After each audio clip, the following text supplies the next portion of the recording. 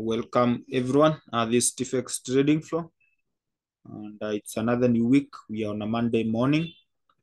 We want to have an overview on what we expect on the market and what we had last week, and what actually we may be expecting this week. But before that, what we will have to do is that let's have a recap on what we had last week.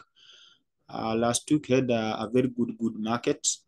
Whereby we had several trades, and we can just do a recap on what we had last week. Last week, if you remember very well, what we were dealing with was just most of the cases we are dealing with yen buys, but USD JPY is part of the majors. And that's why we had nothing to do with it. So from there, if you check most trade, we had Audi JPY buy. You can check these swings that you are getting from the H4. Because I told you, one of the key things you need to notice is that, especially if I can even draw here what we call the 200-day period moving average, that can help you to check the overall trend of the market. You can check where the price is in conjunction with what we have right here. You can check very well that actually the market was just swinging up. So every time the market swings down, we are moving up in the overall direction of the market because the structure continues to move the market up high. So that's why we are picking these swings. So that's why we had this Audi JPY buy from this one. So from this point, we moved up. Apart from that, we had again GY buy, we had GBP Euro, we had CHF JPY buy. You can check this minimal swing here on the H4. We also had the same on the GBP JPY was our best performer from this point moving up all this way. And we are having one and the same story. You can check. The structure is still moving up. And this candle actually on Friday did close above the high of this. So what we're expecting is a retracement. Then we move back up in the direction of the prevailing trend. Euro JPY also performed quite well. This swing here because you can check the market. So every time the market swings down, I'm here swinging back in the direction of the prevailing trend of the market. We also had NZD JPY. This was our last trade on Thursday. We moved up with this market after this swing. The swing was late, but actually you can check what we have. So if you can be able to check the structure whereby the market is moving up and a very high momentum, ADX is one of it you can check.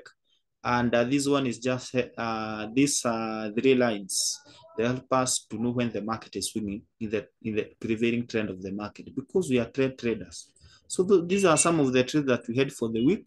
I think according to me, according to our trade, that's what we had. Those were our best performing trades. Others were like gold JPY. This swing here, we swing with this market here up. Gold versus the yen, and apart from that, so what you're expecting is just the continuation of the market trend. And from that, let's see what we have here today for this market. And that's why you find like for the whole of last week, we barely missed any trade. We almost got everything, even in our VX indices.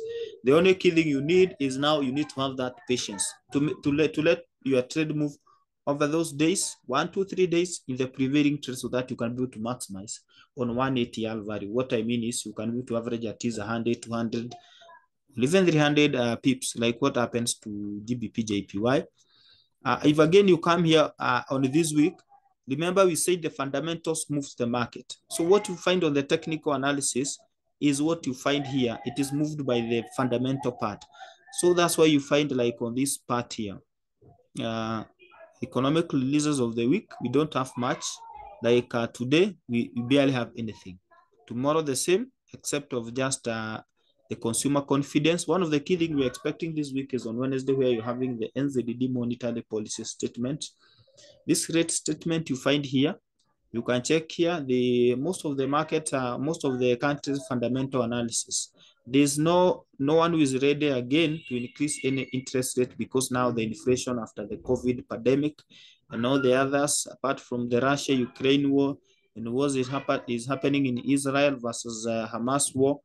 What actually is happening is now the market now need to stabilize, or the price now need to stabilize, including the interest rate. Now, what we can only do is that the inflation has been beaten quite well. If you check in US, in UK, and part of the Euro region, what is actually happening is that the inflation has now come down. So what is happening? Interest rate will follow suit.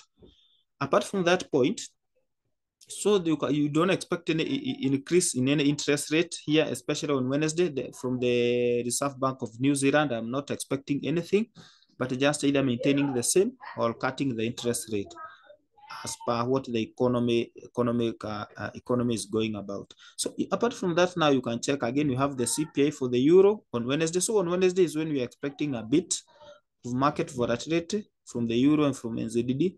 And nowadays, again, do not ignore these USD simple releases. We are getting a lot of market volatility during the New York session. That volatility is there because, again, we are in the Q4. Apart from that, you can check on Thursday. Again, you have the OPEC meeting. This is very key nowadays because of the oil prices. And then the unemployment and claims from the US. This one again, as I've explained, every time you find this one in red because they are telling you it's high impact news. Again, you need to pay key attention because this tells you the volatility will be quite high. And apart from there, then on Friday, we'll close with unemployment claims from, again, it is on Friday. It will be on December 1. That means, again, apart from that, we may expect something like the non-farm payrolls, or the non-farm payrolls comes on first Friday of every month, may be added as the week progresses. So that we don't have much expect on Wednesday where we're having the NZD, and then you can find that this week, we are expecting quite a volatile market. So apart from that, we'll keep on updating you from our Telegram. Our Telegram is where everything happens, and from here, this is where you post most of our market. This is where you find everything.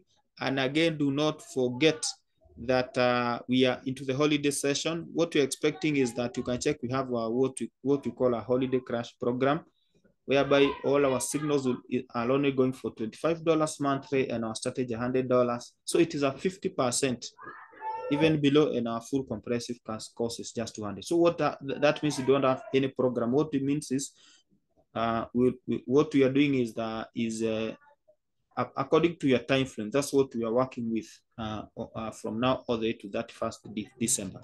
And then we'll go back to our number. So that's what is happening. Again, this is where we do most of our mentorship. This is where we post our trades, most of our trades, and other detailed information. You'll find it here on our Telegram. So miss not from this point. Apart from that, so from StiffX Trading Flow, we'll keep on updating you more from the Forex market, and any other anything else we are expecting, like we also be live on TikTok every day from 1. I think from 1, that's when we'll be dealing with, we'll be going live on TikTok. We'll be discussing more like this, or potential entry USD JPY sell. From this point, I'll be confirming in the next few hours, and we'll be able to see our first trade of the week. Again, don't forget from we also do VIX indices, deriv.com VIX indices, and I've been able to be performing quite exemplary on the same. So that is it from StiffX Trading Flow. Keep on learning, keep it here. Let's meet on other platforms, but that's what we're expecting for the week. So pay keen attention, make sure you're earning as you learn from our Telegram page and our TikTok or StiffX Trading Flow. So that is it. Thank you, guys.